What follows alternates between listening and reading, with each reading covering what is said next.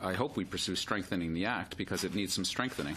Anything that has 70, 80, 89 recommendations from the watchdog sounds to me like an Act that could use... some of them are tiddly little things, but some of them are really important. Yeah, not all are equivalent. But just the sheer number should strike most Canadians. Because Canadians are going to look back at this and say, are the rules sufficient right now?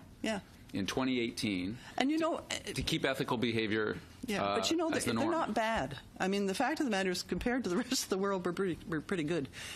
And the other thing is, the people are pretty good, generally. I mean, this stuff can get blown out of proportion.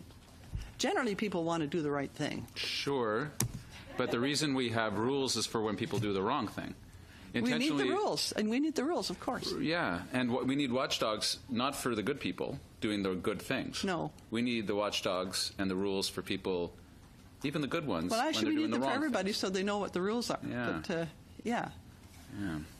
But, I mean, there's some people will say, look, I know I'm good, so I don't need to worry about these rules. Yeah, no, you can't legislate out stupid. We've tried. I want to know about when the